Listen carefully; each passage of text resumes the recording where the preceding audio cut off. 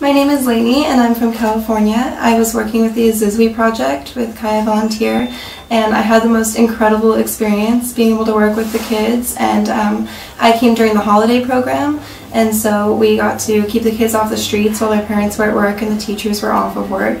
And it was just incredible. It felt so important to be able to give them something to do while also being able to educate them about their rights and how important they are and give them a voice. And it was just amazing. I made friends for life with Kaya Volunteer, and I got to meet volunteers from all over the world, and it was amazing being able to give kids a voice and help them.